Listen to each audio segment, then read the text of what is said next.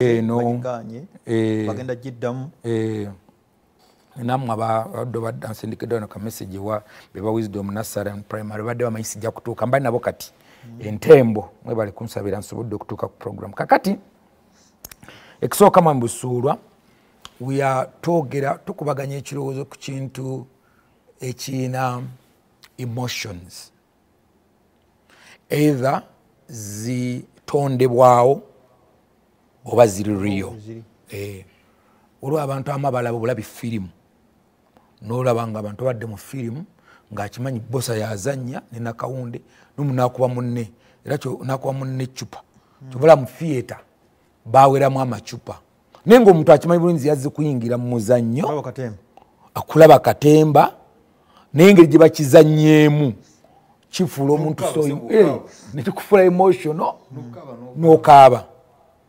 Kakati ekigambo kye twogerako ekyokufa kw'abantu kiri deeply emotional. Ono Bonyeko, ono Bulutamaguzi, either kyayogerako akimanyi oba takimanyi, oba kikakasa oba takikakasa, it brings that emotions.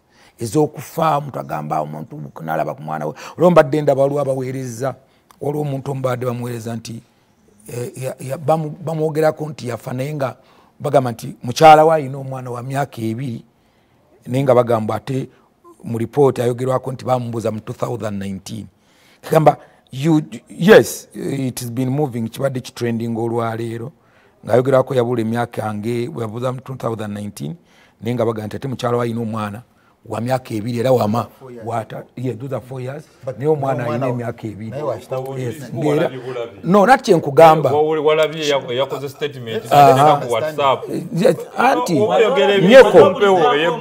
nyeko nekyoyogera naawe wenyini kyoyogera naawe kyoyogera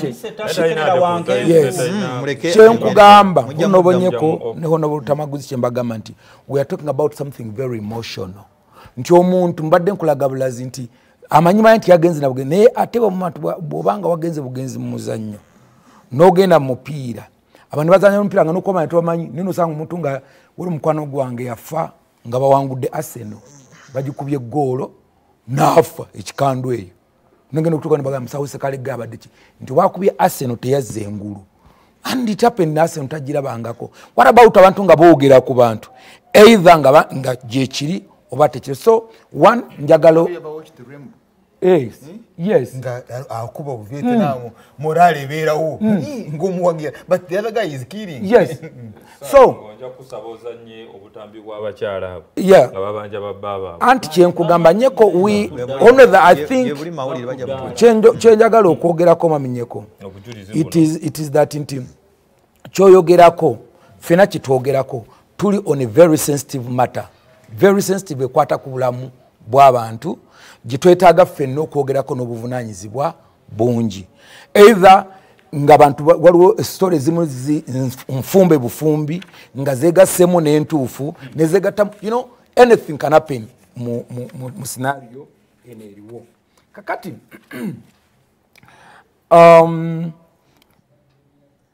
ekigambo ky'okusaba report tusaba abantu tusaba report I hope members of parliament are right n'abantu omulala yenna and parliament lwakubanza njagala kulaganya nti this report should be demanded by parliament to the executive.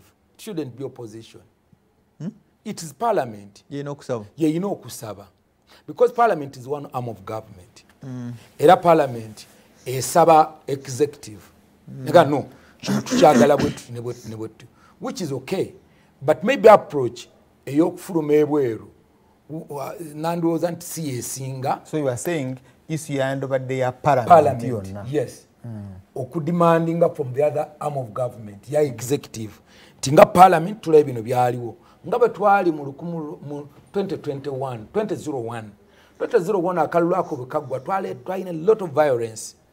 I was a member of parliament then naye twakola report and parliament demanded an explanation from executive on violence election violence and speaker then right honorable Sekandi ya constituting a committee 201 okay yeah 201 yeah no 20 beneficiaries 201 of this violence in 201 and even kati mwami Nshimye kati omulamuzi yali chairperson wa committee eyo ne tuvayo ne report and we discussed this. Busuula kyensinga okulowooza nti olwo kino kyogerwako tekitandika butandisi. The violence nga twakava mu kalulu. Omuntu ayinza okwebuuza what causes this? Lwaki abantu bwe tuva mu kalulu wabaawo violence? Lwaki during kalulu wabaawo abantu ne bookya oluguudo, omuntu ne mukunga abantu, nnyeko ne mukunga abantu bookya ebipiira? Why do you do this? Omuntu olowooza nti omuntu agenda mu kalulu ng'akimanyi yayina kuwangula whatever the case. I've stood about 5 times and I've won mpangudde akalulu emirundi 3 out of 5. Kwetaano. Naye ayina nti bw'ogenda mu kalulu mulimu okuwangula n'okuwangulwa. Lwaki abantu batuuka ku level ng'omuntu kubanga kino kye twogerako mwami Busuula omuntu aleme kukirowooza buno obubonero obuliko waliwo abantu bakutte waliwo abantu betekasa bubonero obulina kye bulaga ekyaliwo omusujja gunnuma naye kye kyaleeta omusujja butasula mu katimba ka nsiri. Kakati nti kiki kye twetaaga okukola ffenna nga bannayuganda okuba tusobola okunogera omusujja guno eddagala omusujja gw'ebyokulonda? Yes, we can treat omusujja kubanga olwaleero opposition oba parliament kyeyagala is to treat now kino naye ate what are the causes? Kiki ekireetera kino? Lwaki tugenda lwaki olowooza nti omuntu yandibadde akunga abantu n'abawa amayinja n'akunga abavubuka n'abawa amajambiya n'abawa amayinja ne bakola byonna bye baagala and at the end of the day ye n'ayagala agende mu parliament n'olwayo n'abeera mu parliament oba agenze mu ntebe endala yonna oba ssentebe wa Gombola oba kansala but abantu abalala nga basigadde banyigirizibwa. So embeera eno gye tuteekamu abantu baffe nga tutuukola okugenda ku symptoms obwolwonero bwavaamu embeera eno lwaki abantu batuuka okugirowoozaako to the point nti nonze bwe mba njagala okugenda mu parliament whatever the case oba bafudde oba bakoze batya nze azilonga zintuuse mu parliament kubanga bino ebyogerwako njagala nkuule mwami Busuula. I think you have time.